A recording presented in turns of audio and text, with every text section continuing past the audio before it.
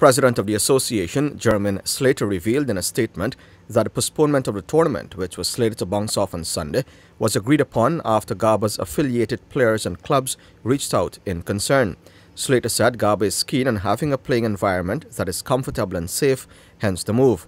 The Andrew Ifill knockout tournament will celebrate the life of the late Andrew Ifill, a former national player who passed away last October at age 40.